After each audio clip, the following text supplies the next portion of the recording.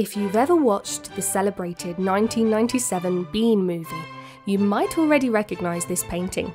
Mr. Bean, referred to as Doctor in that famous scene, described it as a very big picture of a mad old cow, who he, the artist, who will be identified very shortly, thought the world of. But is it just that, or is there something else Bean is probably missing? Is Dr. Bean correct in his thorough assessment of this enigmatic piece of artwork? Examining the painting at close length, several questions may already emerge, such as, what is this woman staring at? Why is she sitting that way? Is she mourning someone? Is she a mad old cow?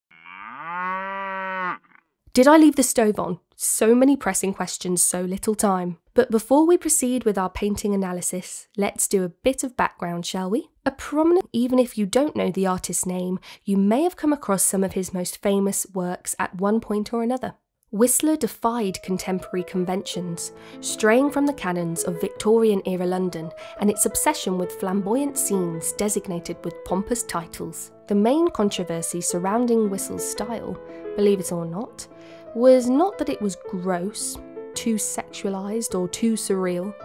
Rather, wait for this, it was that it was too boring and bare bones. Yeah, you heard that right. That was the big fuss. Victorian artists were forced to come up with over-the-top illustrations to entice the viewer audience, receive the proverbial thumbs up, just like the ones you'll give this video of course if you still haven't done so, and ultimately make ends meet.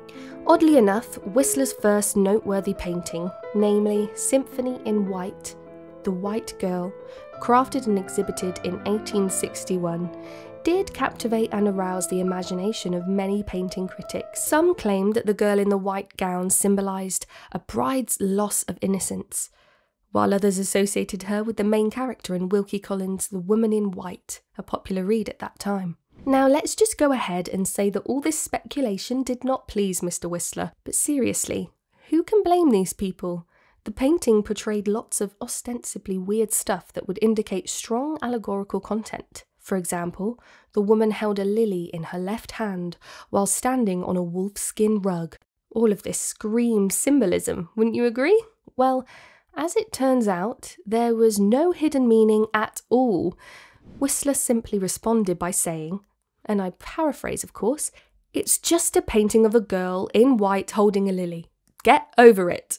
According to Whistler, nature contains the elements in colour and form of all pictures as the keyboard contains the notes of all music.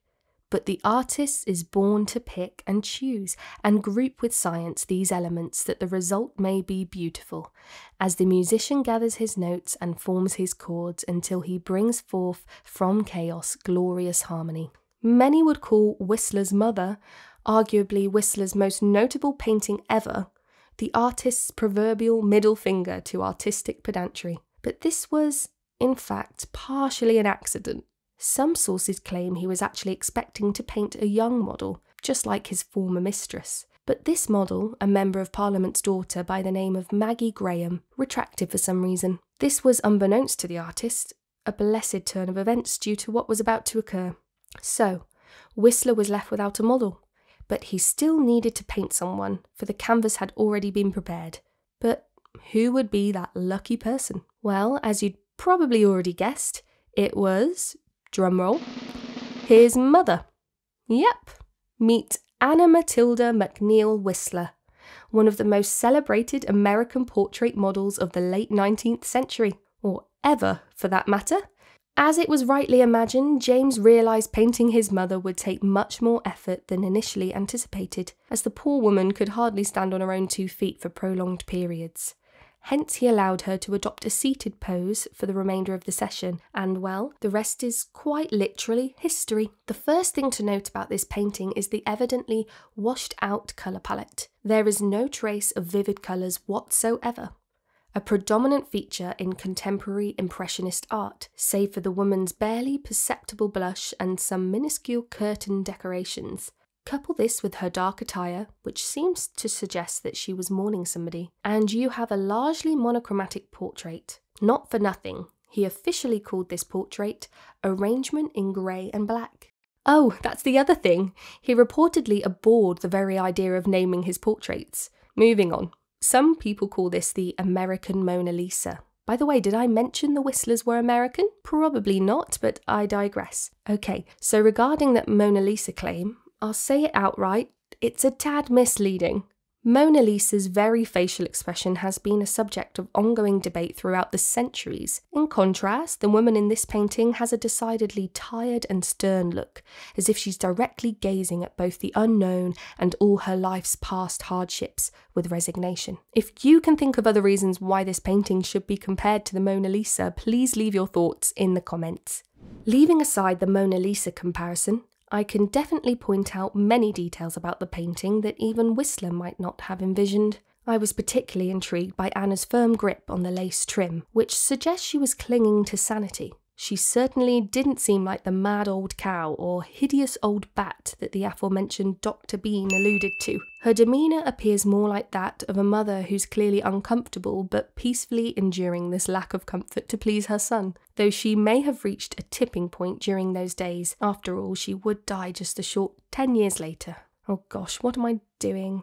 I'm overanalyzing it again, aren't I? Hope Mr. Whistler doesn't read this. On another note, Whistler insisted on having his mother's identity concealed when the painting was about to be exhibited, as he later disclosed in his book, The Gentle Art of Making Enemies. Cute title for a book, I must say. In one part of the book, he stated the following: "The explanation is quite simple. I wish to be near my mother." In addition, he was hesitant to call the work a portrait. However, seeing how the Royal Academy of Art in London nearly refused to exhibit this piece, he had to make some compromises. Hence, he was compelled to subtitle the work Portrait of the Artist's Mother, in order to appeal to the viewer audience's sensibilities. Even then, the painting would have poor placement, being considered a failed experiment by many. Little did these people know that this painting would become an icon of American art and culture for years to come, being featured on postage stamps and even famous cartoons. The painting was so influential that it spawned numerous imitations just a couple of decades later, and ended up being claimed by Paris's Musée de Luxembourg, becoming the first American painting to be exhibited at some of the most renowned Parisian painting galleries.